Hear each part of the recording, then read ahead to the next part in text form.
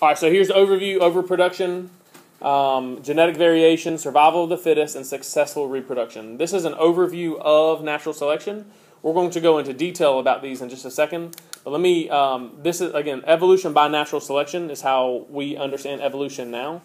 Before Darwin came out with this and before this was more accepted by most scientists, the understanding of evolution, there was a kind of argument. Lamarck, a guy named Lamarck, last name Lamarck, had the idea that evolution happened more so by things that happen in that organism's life. Not by genes, necessarily, but so, for example, the example that I was taught was giraffe. So a giraffe that has a long neck or a shorter neck, over time can stretch its neck, say 10, 15 years, can stretch its neck, and when it has children, it will pass on that stretched neck to its offspring. So every generation, the necks get larger and larger and larger, or longer and longer and longer because of that. The reason that's not true is because because traits are passed on how?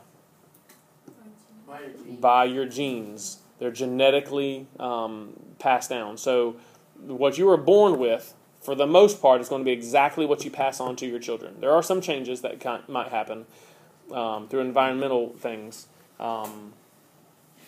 But for the most part, your genes that you get at birth are what you pass down to your children.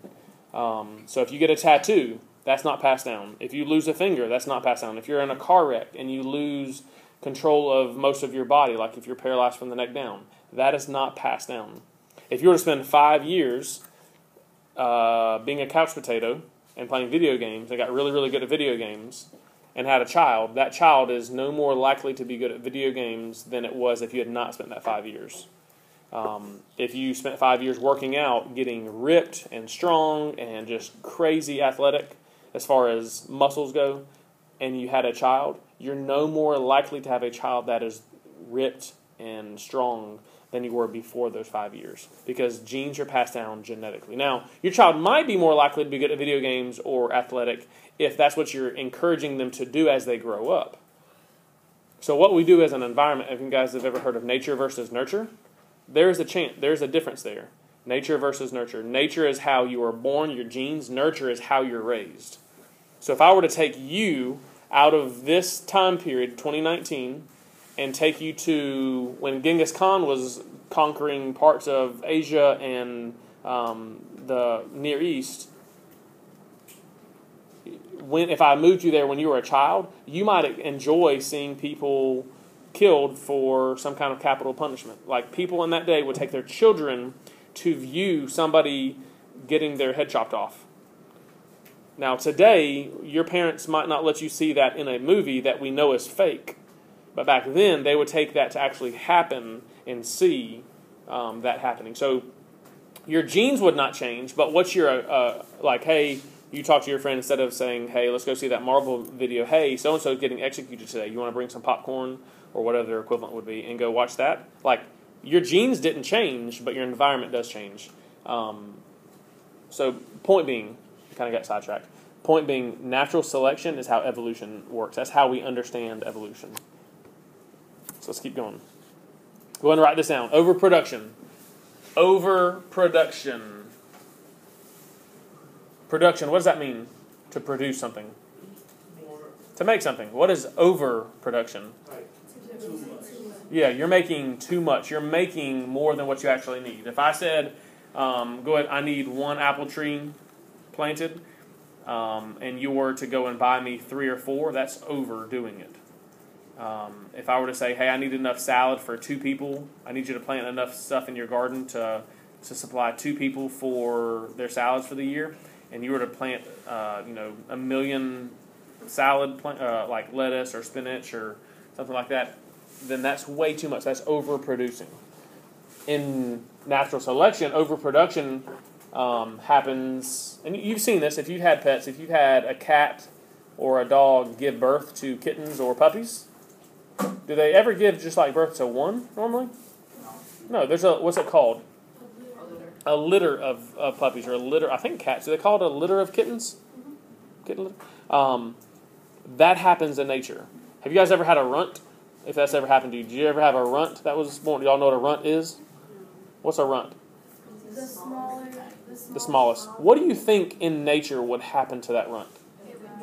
It would die. It would be the most likely to die. Even if it doesn't die, chances are, unless something happened, it's probably going to be the most likely that will die. So if you look at the bottom left, there's some sea turtles. Now, sea turtles, I don't know if you know this, but the mama comes up from the beach, digs a hole, not super fast. If you've seen videos of this, it looks like she's pooping out eggs. She turns around, lays her eggs that are already fertilized and everything, covers the hole up, and she dips out. She doesn't go out there and wait in the ocean and, waiting for all the babies and counting them as they come. Okay, number 5 didn't make it. Is that okay? Okay, all right, well, let's go. And they swim off together. These turtles, when they're born, they're on their own from birth. They have to climb out of the hole, run across the beach, swim against the waves. And if you've ever tried to go into big waves, it's difficult. It's difficult to go out into the ocean when there's waves coming at you. Imagine being the size of a turtle and being like 2 minutes old. So they have to swim out into the ocean, and then they have to wait. They have to live and stay alive until they can have babies. And so, what do you think happens between their hole, where they're born at, and the beach? A lot of them die. How do they die? By predators. Now, some of them may not even be born. They may not even hatch. Or if they do hatch, maybe they're squished by their brothers and sisters. And then they can actually go, they have to make it to the beach to get to the water. And then they have to fight the waves. All those things, there are some that are dying, correct? Like there are sea turtles that are dying every step of the way. And so in order to kind of combat that, what has happened over time is a lot of animals go through this stage. They overproduce. They produce way more than are going to actually make it to adulthood. And I don't remember the numbers. I believe you can see that hyperlink, turtle production. You can kind of barely see it on my screen. If you click on that, there's a TED Ed video that goes through all the different things that they go through to try to make it to adulthood. And it's kind of rough. Tadpoles, top right. See the tadpoles? Have you ever seen tadpoles in like a pond? Yeah. Are there that many frogs like 2 months later? No. Because frogs overproduce. Fish overproduce. If you've ever seen, I can't remember what fish eggs are called. Roe. So in a fish, if you ever go fishing and you catch a female fish, sometimes you will find the eggs of that fish in the fish. And so they haven't gotten to the right point to where they lay the eggs. Well, all those eggs aren't going to make it to adulthood. A lot of those eggs are going to be, or a lot of those fish will be eaten way before they make it to adulthood. So overproduction is an extremely important step because they have to do, most of the organisms are going to what? They're going to die. Most of them are going to die. At least some of them are going to die. All right, next one. Genetic variation. Genetic variation. Go ahead and write that down. All offspring are not the same. All offspring are different. Somehow. So some of them are more obvious. So mutations can happen. Mutations that happen are almost always bad. But even if there are no mutations, are you exactly the same as your brother or your sister? No. Now, you have some similarities, but you are not the same as your brother and sister. You're not even the same as your mom and your dad because you're only half this, genetically, you're half of your mom, half of your dad. So there are a lot of genetic variations. Most of them don't have a huge effect, but some of them do. If you look at the picture with the moths, those are the moths of Manchester. And if you remember from the other video, the moths of Manchester, we'll talk about that on the next slide. But the moths of Manchester happened during the Industrial Revolution. And genetic variation led to the population going from kind of white-colored to black-colored. If you look at I don't know if those are radishes or turnips. I can't remember what those are. But some of them look like carrots. See, some of these look like carrots. Some of them definitely do not look like carrots. And they're all the same species. I believe all of these are the same species. They're different variations, but they're all the same species. What about that monkey, the little chimp? Which one do you think is more likely to live to adulthood? The black one? Yes, the one that is a normal color. The white one, the albino one, is very likely, unless they live inside of a zoo or have a group of, I guess maybe sympathetic, I don't know what the word would be, sympathetic family or population, it's probably not going to make it. What about an alligator? Predator. Does the alligator have to, run away from other predators? Not for the most part. So would an albino alligator do well? Yes. Yeah, there's albino alligators. Why would an albino alligator maybe not fare so well in nature? Yeah. Because they're afraid to be able to see them. Guys, if you're a raccoon on the bank of a river and you just thought there was a log going by, but in fact it was an alligator and it ate you, that's understandable because the alligator blends in. If you see a white alligator coming and you don't move, that's the raccoon's fault, right? Like, it's not going to be blending in nearly as well as the camouflaged alligator. So that doesn't mean it dies at an early age, but it just has a lesser chance of making it to adulthood and having babies than the one that's not albino. Does that answer your question? That seal, those other ones, these other ones right here, all of those, they look kind of like rocks. If you are a polar bear running after these seals, I don't know if these seals get eaten by polar bears, which one would you probably go for? The one that's difficult, that kind of blends in with the rocks as it's running, or the one that's white and sticks out like a sore thumb? Yes, guys, so that one's probably not going to pass on its genes to the next generation. If it does, maybe, let's say all of these seals live, the next year there might be 2 or 3 of these seals, white seals. And if they all live, maybe 2 or 3 or 4 the next year. So the white seals will grow in population. But if it dies, very unlikely that there's more white seals next year. There might be 1 again, but there's not going to be 16 white seals the next year. Because that gene gets taken out because it doesn't get to reproduce. Yeah.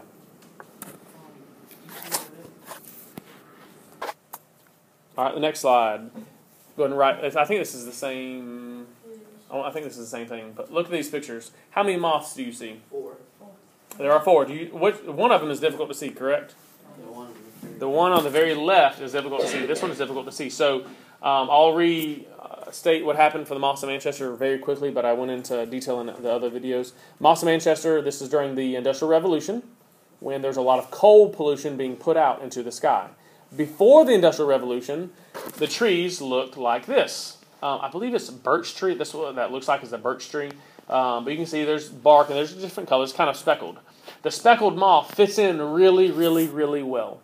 The speckled moth fits in really well. And periodically, because there's a recessive gene floating around for black moths, and I'm just kind of going with this, that black moth gene might pop up every once in a while. And there's a black moth that's out there. Now, if you're a bird and there's moths and you see there's this moth on the tree and this moth on the tree, which one would you go for? Why? Because you can see it a lot easier. Even if you did see the speckled moth, which I don't think you would, this one you can see really well. I bet if you were to zoom out of the tree as a whole, you would not be able to see this at all. We can just barely see it because we know that there's something there. This black moth sticks out pretty well. And if it was still, maybe it'd have a chance. But if it's moving around, it's probably going to get eaten. Well, Industrial Revolution happened, and over time, all the pollution from coal and stuff like that, this industry got into the air. It got onto the trees, and the trees changed color. The tree had soot all over it. And so now these moths that used to blend in really well, they stick out pretty badly.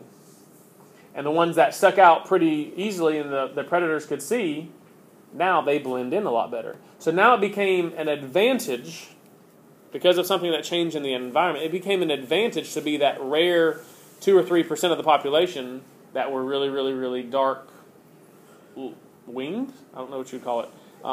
Their coloration was darker. And these ones that used to have an advantage, they used to be the most fit in this area. Now they are at a disadvantage. So over time, pretty quickly, the moth population changed. These genes started popping up a lot more because they were able, this black moth is able to grow, have babies, and those babies could grow and have babies, and those babies could grow and have babies, to where the population of the moths started changing. There's a lot more black moths than there were speckled or white moths. So that's an example of genetic variation, kind of this this change that is normally a bad thing, but every once in a while is a good thing. Again, another plug for Moths of Manchester. All right, here we go. Next one. Survival of the fittest. Survival of the fittest. And I wrote the best in parentheses because in quotation marks, because this isn't always what we would consider best. Most of the time, I think we consider best the fastest, the strongest, the most brave. Our qualities as a human for what is best may not be what Mother Nature prefers in all of its animals. So if you're a rabbit, a bunny rabbit, is bravery or courage a good trait? No. The more skittish and the more flighty you are, the better. So you see in the bottom pictures these animals that are fighting. These are the males. Surprise, surprise, they're the most aggressive. They're going to fight to see who can get the females. So the winner of these gets either an area, a territory, or I don't know what you would call it, but kind of like a harem of females. So the ladies want I don't know what else to call it, a baby daddy that is going to be stronger and can protect. So if a wolf comes up, or I don't know, for whatever reason, the ladies, the does, or I don't know what that would be for a ram, but for the deer, the doe wants a male that is strong and has a nice antlers or rack that's going to be able to fight and protect. I don't know if protect is the best word, but to fight. And that's the best. That is what is best for that animal. For plants, it may be the fastest growing, or the being able to exist in a very low amount of light, or for a cactus, is very little water. Cacti can go for a long time without a lot of water. If you put a cactus in a swamp, it's probably going to die because that's not what its fit. That's not what its niche is. So survival of the fittest is filling the niche the best. So it could be the fastest, the most skittish, however it best fits in that niche. Last one, successful reproduction, and the cycle starts over. Successful reproduction. If an organism can get to adulthood to where they can reproduce, then whatever genes that they have can get passed on to the next generation. Even if they're not the most fit genes, they still get passed on. But what happens over time, the genes that are not very fit or not the best will eventually get weeded out. So going back to our example, you may have a bunny rabbit or a deer that is a brave bunny rabbit or deer, and say it does stand up to the wolf, or it does try to. If that's the case, maybe those genes get passed on, but eventually those genes are going to end in the termination of those ancestry. So if you think about it, if you don't have kids, if you specifically don't have kids, do you know you're the first person in your entire line of ancestors that did not have kids? Think about that. Does that make sense? If you fail to have kids because of preference, or you just don't want, because you don't want to, or you physically can't, or as kind of dark as this is, if you don't make it to that age to where you can have children, do you know you're the first person in your entire ancestry, all the way up, that does not have kids? How do you know that's true? Because you wouldn't be here if somebody didn't have kids. I'm not talking about your aunt and your uncle. I'm talking about your direct grandfather, grandmother, great-grandfather, great-grandmother, all the way back. All the way back. Somebody, every single time, somebody has had a child. Which, if you think about it like that, it's kind of a lot of pressure. But it's not a lot of pressure. It doesn't really matter. For our species, at least. So successful reproduction, the ones that live, reproduce. Pretty simple. If you're the dandelion that can make seeds that can float off really far, or not, if you can get to adulthood and you can make offspring, your genes have been reproduced. You've fulfilled that part. If you're a cheetah that can run fast enough and get the antelope or whatever, and you make it to adulthood, then you are able to pass on those genes to the next generation. And the cycle starts over, and it goes over and over and over and over and over again. Overproduction, a bunch of babies. All of those babies are different. Some of those babies die, some of those babies live, and the ones that live reproduce and start the process over. And every time, it's almost like a scientific method. Scientific method does not lead to success every single time. But eventually, if you do the scientific method enough, you're learning every time, and you're going to get some kind of good result. That's kind of the goal. Eventually, this system will lead to the species getting better, to being more fit. So let's look at this picture. Look at the rabbits up there. They're all brothers and sisters.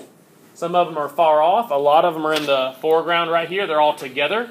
Why do you think it'd be beneficial to be all together? Well, not necessarily to fight off the wolf, but if I see my brother that's right here see something behind me and run, I don't have to turn around and look to figure out if it's bad. I'm just running as well. Like I'm going to take off, so more eyes. Well, let's say that they're all different, and one of them or a group of them are back here in the back, and they're like, you know what, I don't care about wolves, or I don't want to be close to them. I want to be off by myself. Well, when the wolf comes, because there's a genetic variation, a desire to do whatever, or maybe one's not as camouflaged, or maybe one has a genetic problem with one of their hind legs and can't run very fast, whatever it is, their genetic variation leads to one of them dying and others, like some of them dying and some of them living. And the ones that live make babies.